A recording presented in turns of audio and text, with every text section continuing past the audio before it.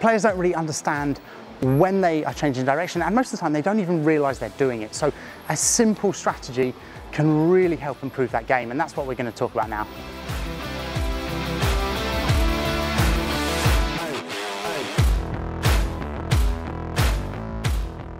Hi guys, Sandy from the Padel School here. In today's video, we're going to talk about a tactic that is often the problem for players when they're at net, and that is changing direction. Like, this is something that players often do at the wrong times. So in this video, we're going to discuss when you should be changing direction and also give you a simple strategy that you can use in your matches to make sure you're making good tactical decisions. So if you're new to the channel, please hit the subscribe button, and I really hope that all of our content will help you be a better player. If you're a long-term subscriber, let us know down in the comments how we've helped you or what we can do in the future to help you become a better player.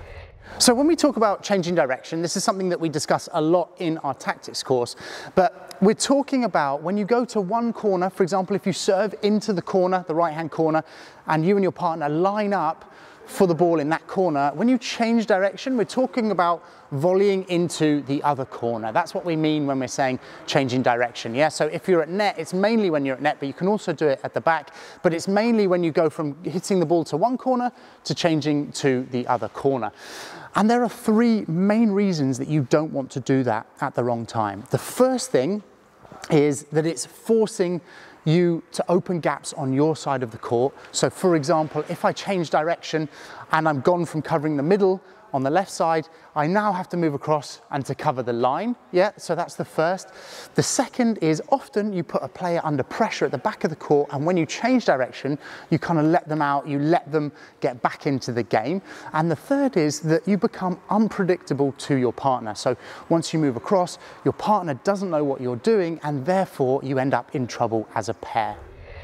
So as a general rule, and this is 90% of the play, not 100% of the play, but as a general rule, you want to change direction on an easy ball. Yeah, so if you're in one corner and you get an easy ball and you can be aggressive, that is the time that you should be changing direction. Now, there are exceptions. For example, if I am covering the middle like this and the player on the diagonal hits a low angle Chiquita down to this corner, then it is more sensible for me to play that down the line and change direction.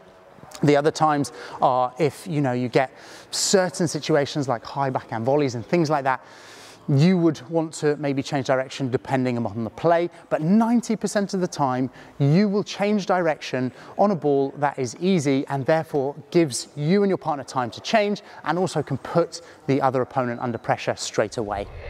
So another common time to change direction is obviously when the ball comes down the middle. For example, if we're playing into that right corner there and it comes down the middle and I'm in this position, it makes more sense for me to hit on my open side into the other corner, and therefore we change because I'm already in the correct position and only my partner needs to move across. If I were to go back, then it means that we've both got to move back and it's a difficult shot for me and opens up the gap for my opponent down the line.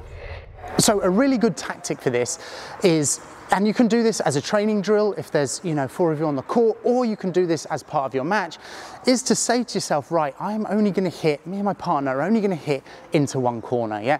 And when we change direction, it is to try and finish the point, yeah? So the way to do that is if we're playing points, for example, my partner's at net, I might serve into the right-hand corner, and we're going to say, right, we're going to hit everything back to that corner, every single shot, until we get an easy ball, and then we attack to the other side. And you will find that you will win so many points like this because you're putting that right court person under pressure, the left court person is getting a little bit cold, and then suddenly you give him an aggressive ball or her an aggressive ball, and they find it very difficult to defend. And then when it comes to the other side, so you're going to serve from the left-hand side, you do the same, but this time to the person in the left-hand court. So we're not putting a player in the fridge for the match, we're just doing it for that specific point and only changing direction when you've got an easy ball and you think that you can almost finish the point.